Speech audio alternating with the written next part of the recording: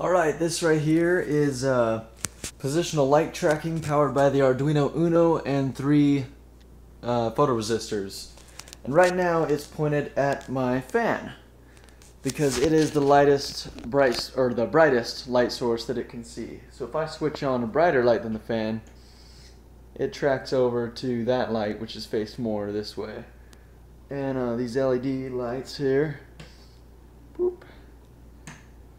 And yeah, this could be used for positional tracking for solar cells to get them automatically facing the brightest light source, or autonomous robots. I'll show you a cool little bit here. Turn off all the lights. No, hold on, I don't even know my own fucking switches. There we go. Do a controlled light. This thing follows it pretty religiously. So yeah, I'll post the Arduino Sketch and some more pictures of the build so you guys can try it out. And thanks for watching.